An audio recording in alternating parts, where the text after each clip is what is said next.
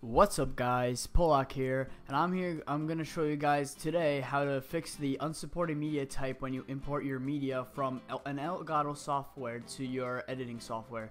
So loads of you people probably have this type of problem.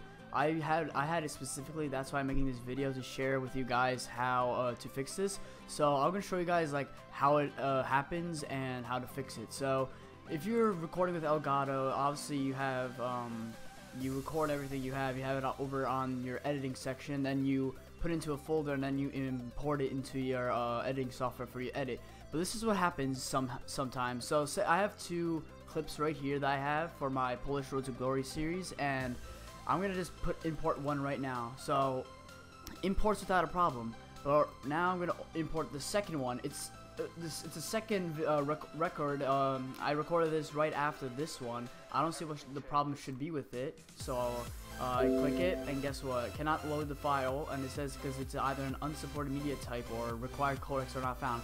Which it makes no sense because they're both the same files. They both have the same. They're both MP4s and all that. So you're basically wondering how to fix this because I tried many things before this idea.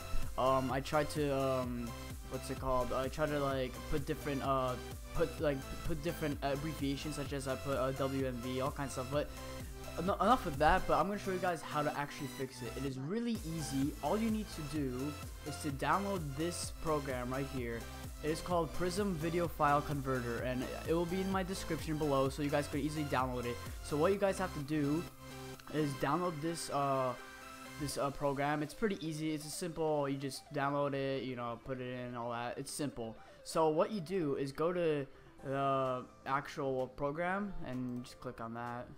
So now you guys see that you have a alright, there you go. Now you guys have the window with the Prism Video File Converter. So what you guys do is whatever file that you set that has the unsupported media type, which was this one, you click it, you open it by going from add files and then looking for your file. And then what you do is you put your output format. So you want it to be MP4. Even though it is already MP4, it still works. So surprisingly, when you convert it to MP4 once again, it actually works when you convert it into your editing software, which is unusual, but as long as it works, that's all that matters. So you convert it to an MP4, and then you got your file. And if you want to save it to a folder, what you do is simply just go browse and look to whatever folder it is you want to save it to, and once you do that, you simply just convert it, which I'm obviously not going to convert it because this one is already converted. I'll show you the after of it. So you guys saw that I got saved Elgato record. That's where it is saved.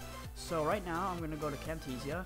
So this one, like I said, does not open. Alright, so now we're going to import it again. The same one, just it's going to be from a different, it's the one that has been converted through the Prism Video Converter. So here it is. I got three because I actually had this problem for 3 of my clips. But here's one. I believe this is the one that I had the exact clip. So click it and look at that. Easily just goes through like it's nothing. Like it's unbelievable. Like I said, you try the normal one that you have from your Elgato records and it doesn't work. But then when you convert it, simple, you just put it in. So basically that's it. That's all it is to it, guys. It's pretty simple. It's pretty fast.